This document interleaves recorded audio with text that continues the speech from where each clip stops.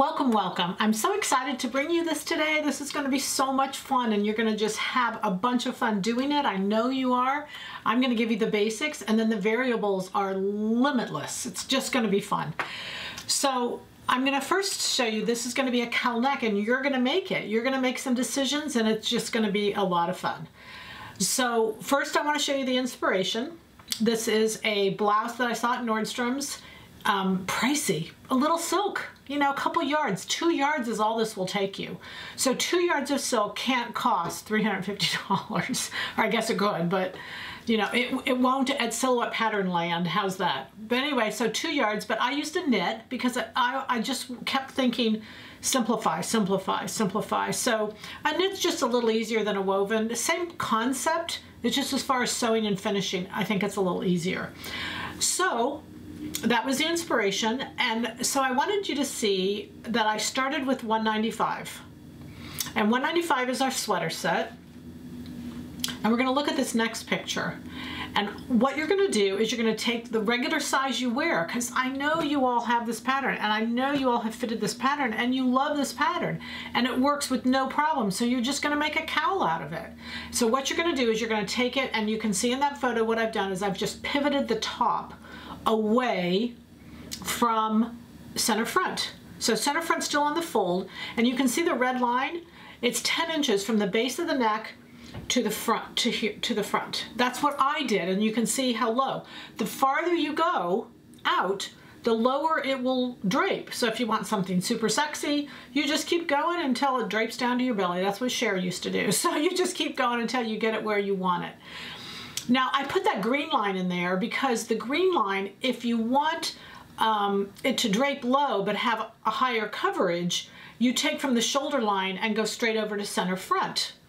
And that way this will all start to be filled in.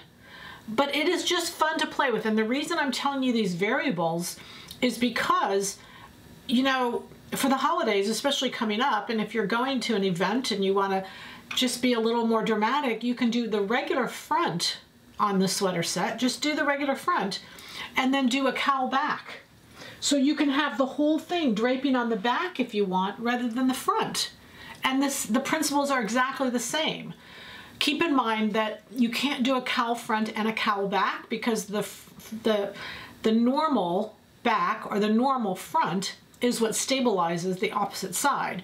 So when I take and bring this away from the front of the fold, the back is what stabilizes it. The back is what brings these 2 points back together so that it creates the cowl itself. I'm using a knit, so you don't need to put it on the bias. If you were using a woven, you would. You'd have to create a bias fold on the woven, and you'd want to put it on the bias because we know that in a woven we get more drape out of that bias than we do regular. But I'm using a knit. I'm using fabric number 5901. You can see there's tons of drape through here, so you don't need to worry about drape. You can just put it, you know, there's no bias, there's nothing to worry about. That's why I said the knit has a tendency to keep it simple. I use 2 yards. Even if you were doing a woven, 2 yards is enough. 2 yards would be the front, and then 1 yard would be the front bias fold, and then 1 yard would be the back and the sleeve. I did in that picture also, you can see where I lengthened it. I knew that I wanted to wear it with leggings. I knew I wanted to do a little belt with it. I knew I wanted, because it was knit, I just wanted it for an everyday t-shirt, throw it on with leggings with a belt. And so I added my length at the bottom, and I showed you how to add that length down there. So again, this is just fun. You can control the variables. So that's the pattern work. You're laying it out on the fabric, fold, fold back, sleeve like it is. So then what I want you to know is when you're sewing it, I did the shoulder seams. I serged the edge of the neckline and then turned it under. And then right at the front here, I always do this little weight. And what I use is just little, like where I've made a bomber jacket and I've cut off the top of the zipper because the separating zipper is too long and you cut off the top. So I just use the teeth. And this is so simple. You could use anything. This is just what I do because I've literally got it sitting next to my sewing machine. So I just cut off 2 rows, put them together, and just top stitch them in place. They're in the inside. They fall to the inside. It's not like anything's going to show. But it's just it's a wonderfully modest top. Even when you bend over, it's going to be kept in place.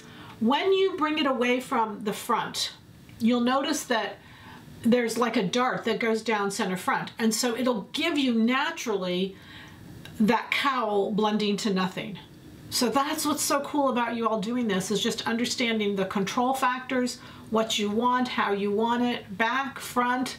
Oh my gosh. I hope you have as much fun as what I had, just figuring this out, bringing it to you, just having fun with it. So the goal is happy sewing from Silhouette Patterns.